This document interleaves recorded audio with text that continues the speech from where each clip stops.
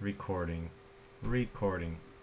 PowerCube instructionals with Tom, Jean, and Morchin.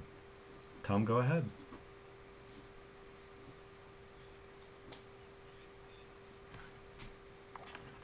Do is scoot over to the other window, and if you don't mind, let me do a screen share, and I'll show you what we had talked about with the manifold connection of the hydraulic reservoirs and also the and also the exhaust ports on the engines. Okay. Now, one thing I just did want to comment on is that the connection manifold should go below the structure. Otherwise, you get a lot of. Oh yeah. Otherwise, you're going up halfway through the tank already before you have any fluid flow. So you want to put it under the bottom, probably. Okay. Yeah. That's easy enough. Yeah. Yeah. The main thing we have to do is to make sure that we're not dragging, because we wouldn't want it to drag across any branches that would snag it and possibly tear it apart. Right, and that'll be above. So if it's a micro track, we're good on that. So now we're showing a 200 horsepower system. Well, this what I'm showing is two different setups. Okay. We're showing 4 cubes here and then 4 cubes here. Okay. This setup was the original one we had talked about before, where they were all oriented the same. Mm-hmm. And let me swing it around this way, and you can see the exhaust on here. Mm-hmm. I put little exhaust pipes. I didn't put the whole engine and all that. Yeah. But you can see this exhaust pipe right here. Mm-hmm. It points down to the middle of where the two engines join. Actually, it points down to the where the manifold will connect the hydraulic reservoirs. Of course, that'll be below. But at any rate, maybe that'll be a problem. Maybe it won't. I don't know. But then I took on the other one. I took these two that are on the right, and I reversed them. And so that's what I have over here. Is that this exhaust is this way, and then on the other side, on this side, I have the exhaust of these two again point to the outside. So we have all exhaust pointing outside. That'll be good. And so the manifold to connect all the plumbing, it had to be a little different. Instead of just using two T connections, I had to use an elbow on the far end, elbow on this end, and then a four-way cross on this side. Mm-hmm. But so anyway, it's all doable. So in seeing this, I mean, you had asked about this. That you were having, I think you were having, maybe couldn't visualize what I was getting at, but this is basically it. So do you have could you share your thoughts about that? Yeah. So do you need the elbow? Because we can just run it below and just curve it. Well, that would be fine. I mean, if you don't need elbows on it, that's fine. Now, I think probably we would need an elbow on this end over here, because if we don't, the hose bar will stick out somewhat from here, and then the hose will have to stick out further.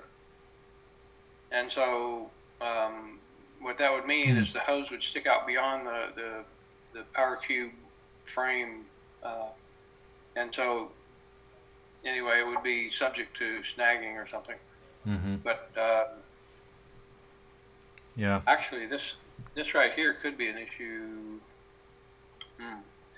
because if we have it below, see this is I don't know. I'm thinking how to route the hoses. Mm-hmm. Right. Well, I think it would work. Just go below and then just curve them around.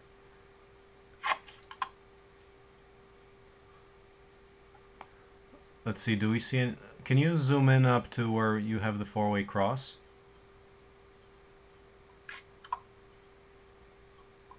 So you essentially have... Is there space there for the...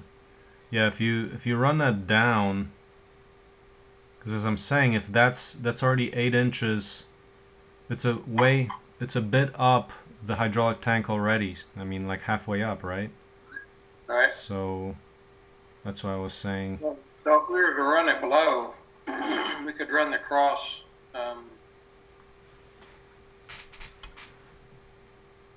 Let's see.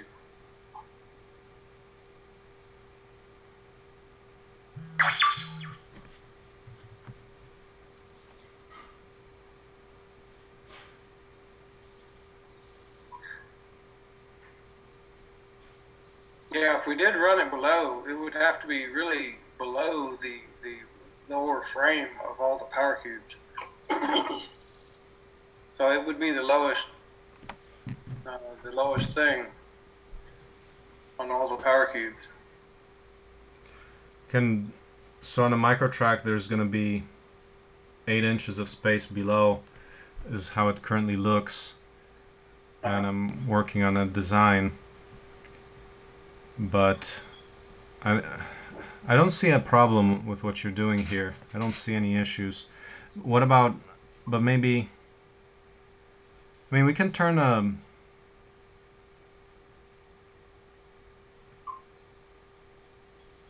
I think that's good. I think the elbow there is good. And then I was thinking also that perhaps we could route it, say like this is the power cube itself, but we could even route it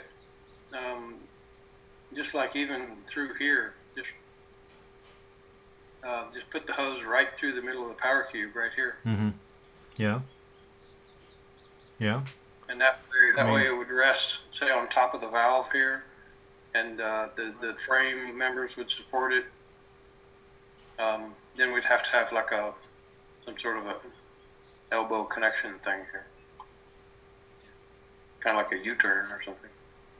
Well, we just twist it the other way. Twist maybe for connectability. Why don't we twist it the other way? I mean, we have to take a look at the details here. But I mean, what if we twist it the other way? Then if you take a look at a double stacking, it could be ready connection. But I guess you'd have to draw it out. So for double stacking, I could see it would be a direct connection. For quadruple stacking, you know, you just have to add the extra detail in there. Yeah, I think one of them can connect directly.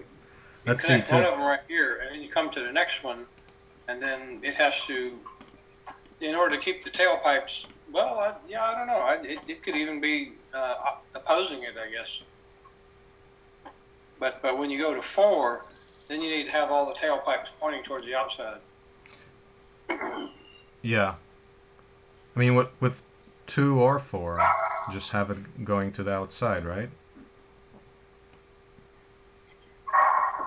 Oh, okay. Well, with 2, I guess you're talking side by side and not one in front of the other. Oh, yeah. Let's see. Can you draw those explicit cases? One, there's 2 side by side. We want to use both, 2 side by sides and 2 back to back, and then 4. You'd have to get the detail on this. Can you maybe draw that as your tonight's exercise? Maybe, yeah, just do those explicitly so we're actually very sure about it, because it will help us once we get to stacking in the summer, in August. Okay. Yeah. Well, I can take these and I can do it quickly right now, because as long as I don't have to copy these things, as long as I can just take the ones that I have existing here and move them around, then it won't be long at all.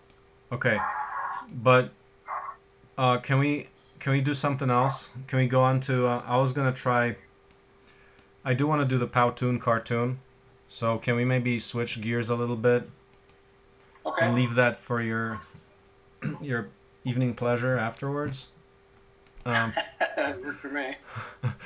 Okay, so let's actually write a simple script for how we do this. I think let's just call out for a design sprint, but for that to happen, we need a nice instructional. So let's do let's see. There's within a development spreadsheet. Do we have a placeholder for that? We don't really have a good. That kind of level of work goes under team development and team. It's really swarming. But let's put a placeholder for now. So let's go info. Let's do an explainer video on build swarm explainer video. So I'm going to add like 23.5. What am I doing here? Okay, we're going to work on a video right now. That's the main update. We'll capture that. I'll quit the recording because it's going to take us a bit of time, and we'll have a final product. We'll have a video out of this anyway, so no need to do the process. Okay.